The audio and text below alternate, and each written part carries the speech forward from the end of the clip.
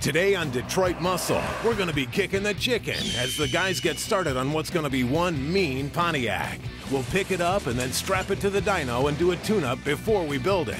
All this for a Trans Am that we're going to be giving away to one of you guys. Plus, we talked to Burt Reynolds himself about what made these cars so iconic. Detroit Muscle starts right now.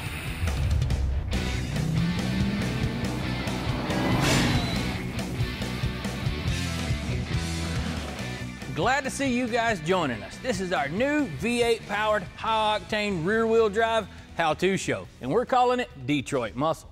Yeah, here's the deal. We're going to be revisiting and rebuilding some of your favorite American hot rods and muscle cars. Shoot, anything that came out of Detroit back in the day that had some punch to it.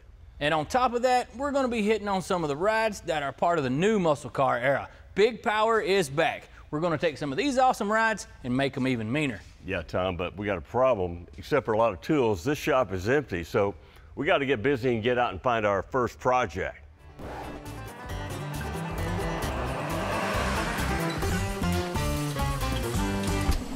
So coming out of the gate, we wanted to put our back into it. We wanted to pick a car that was iconic, cool, and something you guys could relate to. Think you're going to like what we picked. We knew it had to be something significant. Why? Well, because this first project is going to be given away to one of you guys. I've owned this car since 1986. What, 27, 28 years? My husband actually bought this car for me for my 29th birthday. He loves me. Well, there's no mistaking one of these birds when you see them. Chicken on the hood, shaker to go with it, honeycomb grill, and Pontiac emblems. You sure know a Trans Am when you see one. And it all started right here with the 60s phenomenon called Trans Am racing. This was the American muscle answer to European circuits. And there's a 69 Trans Am right there. This style of racing was known to be dominated by the pony cars, Mustangs, Camaros, Cudas, and of course the Trans Ams. But then in 1977, Burt Reynolds and Sally Field went on the run from Sheriff Buford T. Justice in Smokey and the Bandit. We do love Burt Reynolds, and we love the shows. And after I seen that black car, I wanted one, but I wanted red. That one movie created a phenomenon which still resonates to this day.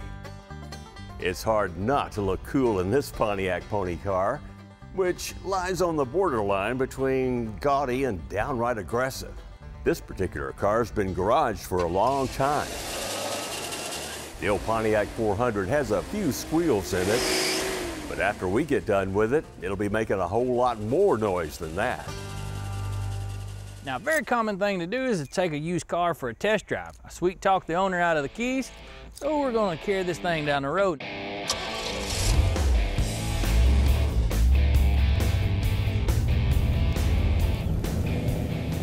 One of the great things about these cars is they were legitimate contenders when it came to handling. The Trans Am was a sport-tuned upgrade over the Firebirds. Think of it like a Z28 to a Camaro. No doubt it's a fun car to drive. This particular car really feels like it's at home on the highway, and it cruises as smooth as glass. Once it's laid out. Hey, is that Jerry Reed? All in all, this is a quality car, which is going to be a great foundation for us to build on.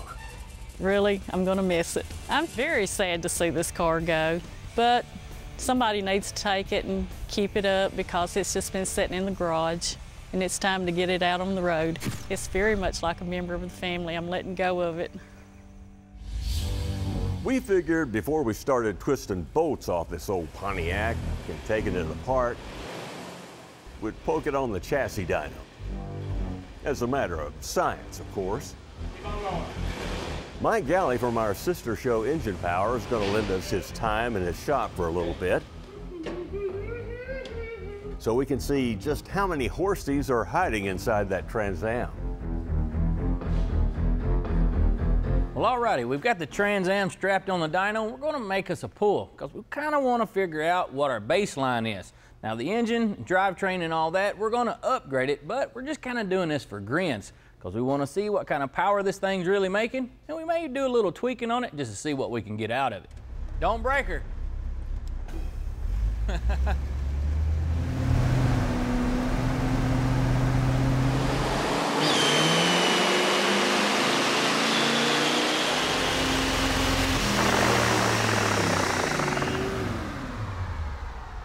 Well, I have to say, you just blew the soot out of it.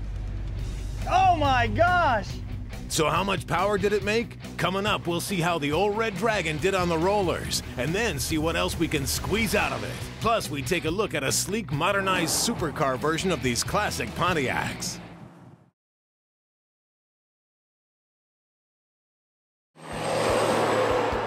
Welcome back. In case you missed it, today we're doing our best Bandit impersonation. Our newest project car is this bright red 78 Trans Am. We're going to slap it on the dyno and see what kind of a baseline we can get out of that 400-inch Pontiac engine. Oh my gosh! And boy, was it a ground pounder. That's right, 110 horsepower. But it's not surprising. By this point in the late 70s, Congress had had enough of the smoggy, smoky cars of the previous generation, and the muscle car era, well, it was dead and buried. Emissions restrictions had killed the asphalt melting big blocks of years prior, and even high performance cars like this TA were underpowered to say the least. Try 220 horsepower at 4,000 RPM at the flywheel. Factor in parasitic loss from the drivetrain and the additional 40,000 miles on this engine's rebuild, well, 110 ponies actually sounds about right. 122 that time. 122. Yeah. The lady who owned it, I don't believe she abused it any. So I know this thing could probably use a tune-up. Probably even taking the air filter off this thing. Do a big deal. How old's the air filter? Wow. Yeah. Is that dyno fan on? Yeah, it's on. Oh, this ain't nothing. I ain't kidding. It was a black cloud behind you earlier. Go ahead and pull another and let's see what it does. Still, we're going to try to blow the cobwebs out and see if she'll wake up a little. At the very least, we're hoping to break 130 for a nice solid baseline before we tinker with the engine.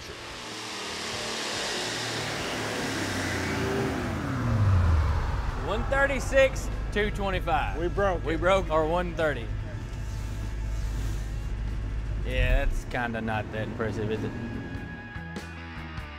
One way to look at it, lots of room for improvement.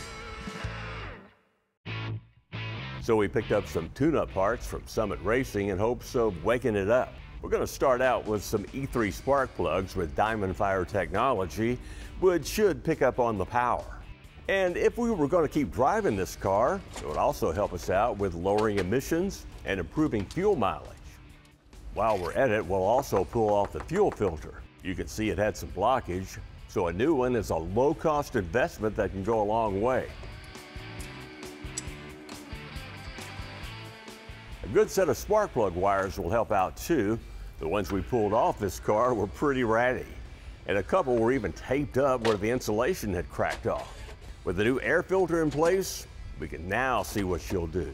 Thing is, this time it smoked so much it might remind you of an old steam locomotive.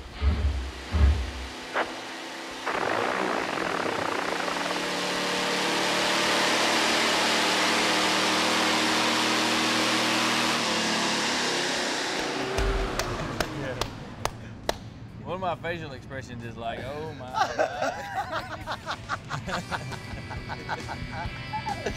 Oh my lordy. Well, I think the carburetor's running a little bit rich. A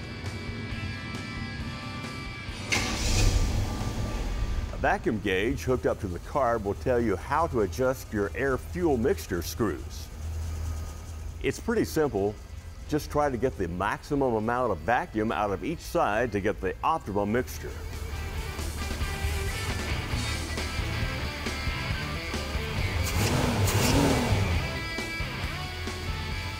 Yeah, you could say it was a little bit fat. I adjusted the front idle mixture screws. They were about 4 turns out too far.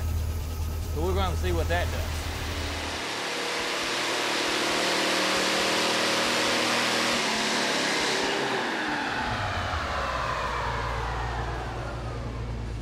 Well, made about 16 extra. That's not too bad considering this old thing could probably use that tune-up anyhow, so. I don't see as much black smoke back there Yes, either. not nearly as much, and you know that's gonna save us some money at the fill-up, which this thing is probably gonna have a few of them, so. That it will. I'm done. I'm gonna go wash my hands now. You know, but I noticed something though, Gally. Y'all check this out. There's something about a camo hat and a red Trans Am. It just goes together. it's the beard. It is the beard. Come on, let's go.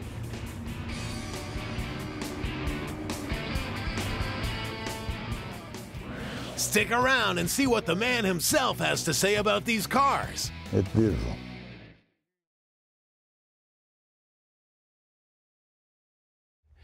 Hey, welcome back. You know, when Pontiac redesigned the Trans Am in 1977, the result was a state-of-the-art statement to the world. One that said, hey, look at me, let's go for a ride. Well, cars and taste have evolved quite a bit since then. Heck, it's been almost 40 years. So the question is, what happens when you take a classic icon and rethink it for the modern age? Detroit Muscle salutes the Bandit Trans Am.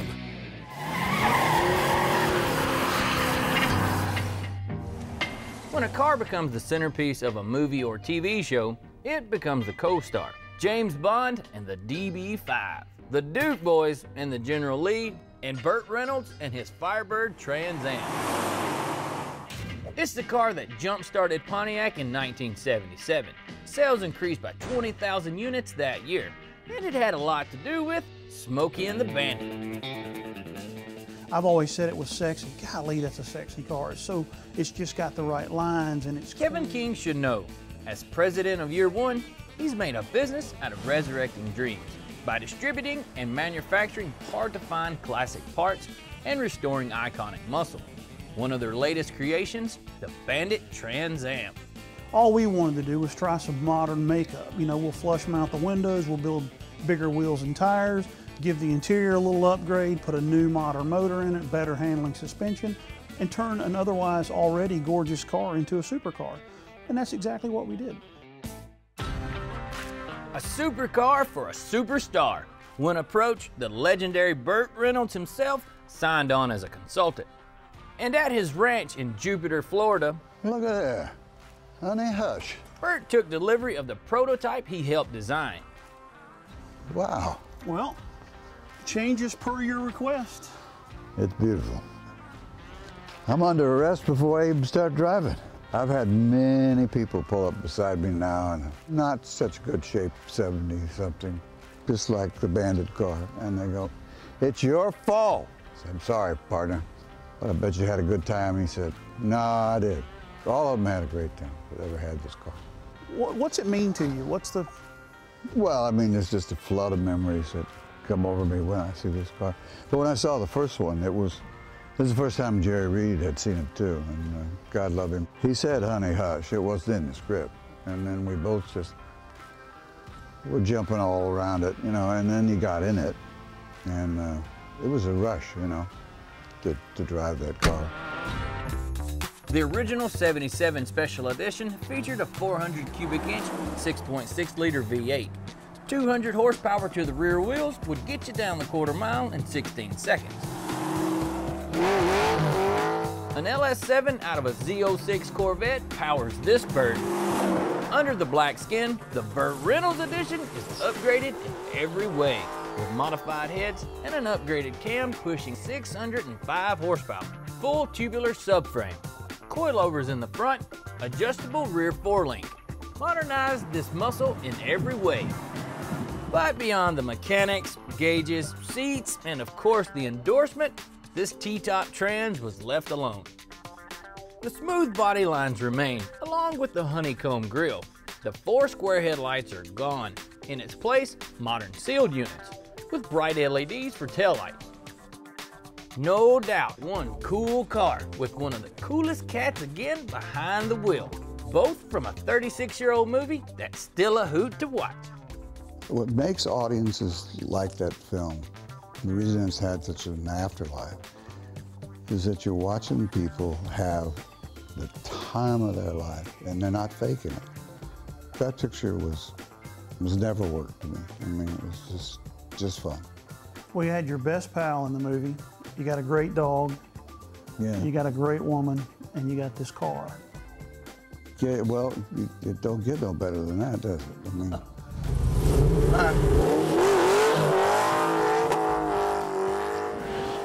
Come on, Burt, why don't you do a burnout? Now, in case you're wondering, yes, you can order one of those cars from year one, or you can get the parts and mix and match them, build a bird just the way you like it. So what kind of upgrades are going on the giveaway TA? Let's go over it and see what she needs.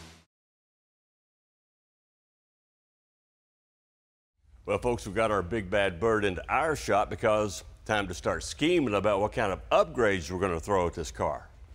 We are going to keep it all Pontiac, though, so first order of business is talk to the best Pontiac power guys we know at Butler Performance down in Leoma, Tennessee.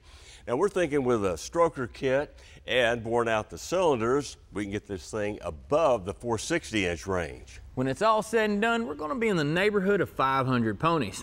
And we're going to have to upgrade the rest of the car to make sure it can withstand that kind of power. That's going to include the transmission, the drive shaft, and that little old 10 bolt. We want to give the suspension some love too. Take these 30-plus-year-old components and upgrade it with the modern technology that's out there. Another thing we got in store for this car, of course, is paint. Now, you may be wondering, are we going to keep this Pontiac dressed in red? Well, the previous owner may have loved it, but as for us, we're sold on black and gold. This car has a paint code of 19 on it, the Starlight Black, but it's missing the code of Y82 or 84, giving it the gold accent stripes of the special edition cars. It also missing the T-tops. But when we're all said and done with this car, it's going to have the look and feel of those special cars from back in the day, but with a whole lot more attitude. You may also be interested to know that there was a Y88 special edition for 1978 only. It was a reverse color scheme, gold with black accents. So when we're done, the plan is to have this thing looking like something Burt Reynolds would drive, but handling and going like something that Mario Andretti would drive. I think it's going to be nice. I bet you. Well, here's a cool way to dress up your old Ford small block with a nostalgic look. It's a set of cast aluminum thin valve covers from Cal Custom. They fit 289s, 302s, and even 351 Windsors. You can get them in standard height or extra tall to clear roller rockers. They're a perfect complement for Cal Custom's Fin air cleaner, but they won't clean out your budget at only $145 a pair. Mopar Rally wheels were once the big ticket for Dodge and Plymouth muscle cars back in the day. They're back and better. Year one is reproducing these Mopar Rallies in a 17-inch wheel for better looks and to fit those bigger rotors. They're a lightweight cast aluminum, and that means that they won't rust like the original stamp wheel. And they're powder-coated silver and run you about $220. Well, here's something for you modern Mopar guys. In fact, it's a way to make your 5.7 or 6.1 Hemi bulletproof. It's a billet timing set from Comp Cams with induction hardened gears. It features a 9 Keyway crank sprocket for 8 degrees of advance or retard in 2-degree increments, and the double roller chains, a heavy-duty large pin design that's pre-stretched and heat-treated. It's all backed by a 1-year warranty and sells for about $240. Well, speaking of timing, our time is up. See you next week.